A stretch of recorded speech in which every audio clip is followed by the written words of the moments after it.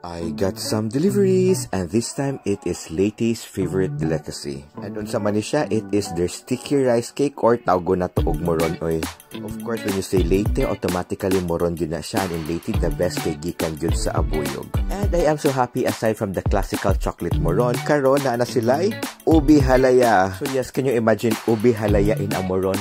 Grabe kalami oy.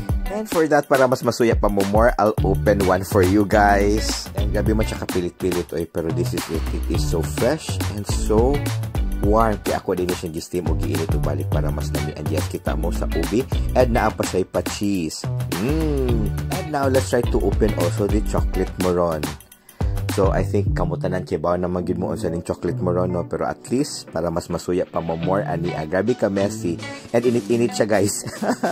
Kanang muraganahan, gili na kung kanon na siya diretso. So, this is slice tabi para makakita yun mo unsa siya ka-tender, unsa siya ka-juicy and chewy. You can have this moron in a pack of 10 for only 150 pesos. To order, you may just message 0917-384-9093. And for that, manghaon na gyud dayon ta guys. And actually, nikaon na gyud ko pag-open ganina. And grabe gyud kalami oy. It's like always the first time. Well, I really love ube, so kinsa dili ganahag ube oy nga budbud or moron, di ba? Napagipa-cheese na pakapin. I would really like to give kudos and congratulate kung kinsa may nakahuna-huna ning ube moron.